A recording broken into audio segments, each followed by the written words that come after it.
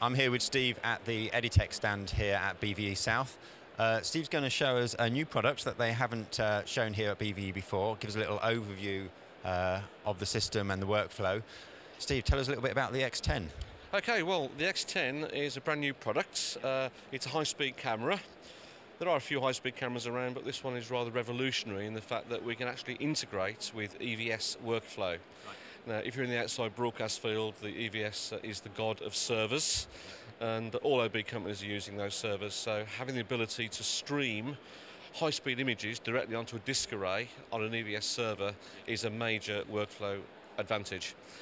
We see it basically taking over from the standard supermotion cameras. Right. Yeah. This is a prototype, as you can see. Very soon, this little box, everything will be integrated into the camera. Sure. Frame speeds are up to 300 frames a second at full 1080i.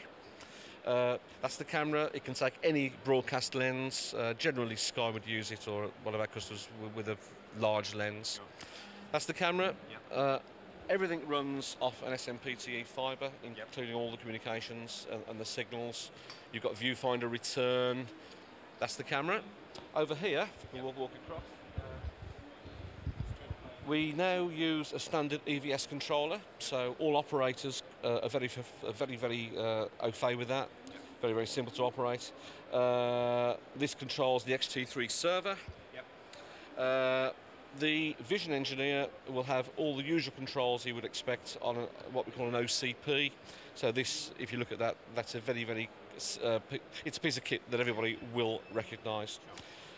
One major thing with the iMovie's product is that it was designed for the outside broadcast market, so it integrates well into the outside broadcast truck. And also, one very major advantage is the fact that the camera has two outputs, so you don't need to have this as a specialist tool any longer.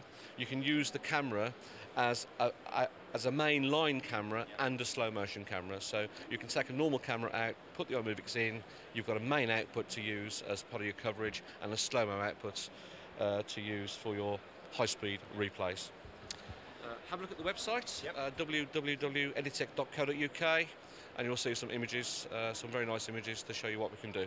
Steve, that's great. Obviously, you mentioned it's a prototype. Is there any idea of when this is going to come into production? I've just ordered my first camera, my first X10. July the 2nd is my delivery date. Excellent, so available to order now? Absolutely, absolutely. Steve, thank you. The website you can see below me, go and have a look there for all information about the X10 and obviously other products that Editec can provide.